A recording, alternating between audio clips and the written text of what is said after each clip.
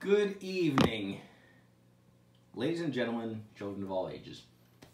Real quick, an introduction to this one is that if you paid any attention to my prior videos, I played guitar for several years, a long time ago, and decided to maintain my sanity, to pick it back up. And so here we are, and what I decided to do was, when I learned way back when I was in high school, I never had any lessons or anything else. I was always self-taught and just played by my ear as far as the beat goes and just knowing the song. So this time around, I've been trying to break bad habits like using my pinky, and like tonight is gonna be about using the metronome and using my foot to keep time to play stuff and to really understanding the notes and things like that. So Fender had this deal where they had a free 3-month trial of their lessons, and you could pick a certain track you wanted. You could pick like rock, you could pick pop, I think it was, folk, blues, and there were some other ones, but I went with blues. And everything's going along well because everything's pretty straightforward until we hit One Bourbon, One Scotch, One Beer. And the reason why it took me forever to wrap my head around this is that in normal strumming, you have your quarter notes, which are, I'm just going to do a C. 1, 2, 3, 4. 1, 2, 3, 4. 1, 2, 3, 4. And then you have your eighth notes, which are 1 and 2 and 3 and 4 and 1 and 2 and 3 and 4 and. So the ands are what's being played in One Bourbon, One Scotch, One Beer.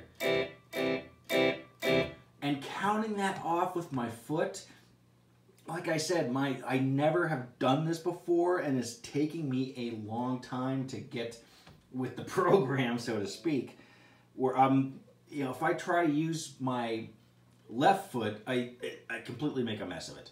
So what we did was, I just, with a little bit of practice, it was 1, 2, 3, 4, 1, 2, 3.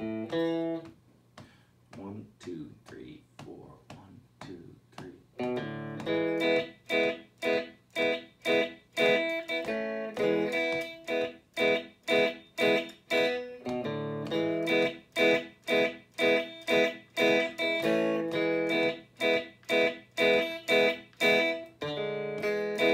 Whoops.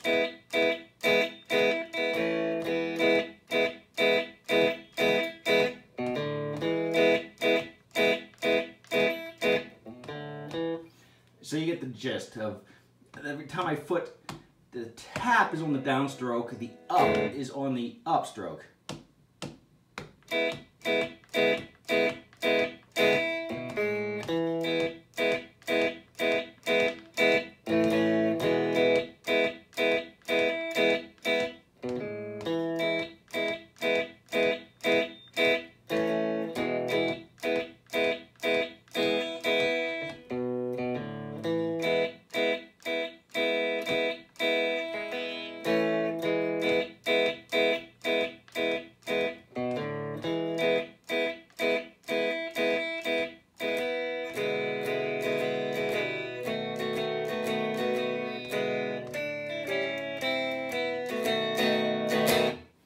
I like that little ditty. And then again, this lesson got me to realize that changing from the E7 to the B was super easy, because it never dawned on me that my middle finger was the pivot finger. And this is one of these chords that took me it's my weakness.